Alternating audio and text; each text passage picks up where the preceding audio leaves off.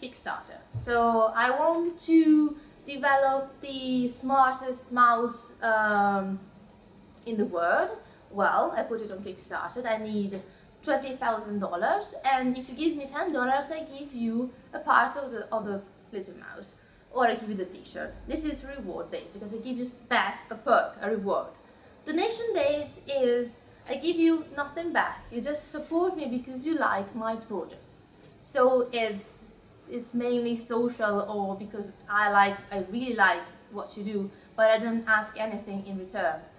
Lending based, it's a little bit complex, and it's, say I have 5,000 euro that I want to invest. I put this in a lending based crowdfunding website.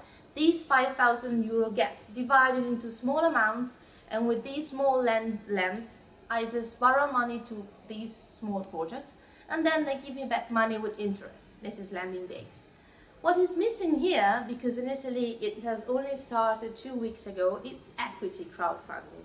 And equity crowdfunding is the most complex forms of all, and of course, because with equity crowdfunding you actually buy a share of the company.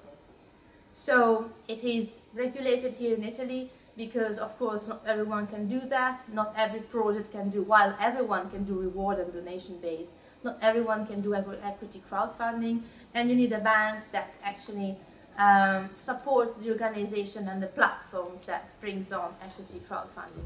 We, Ginger, we do donation based and reward based, mainly because this is a sort of grey zone.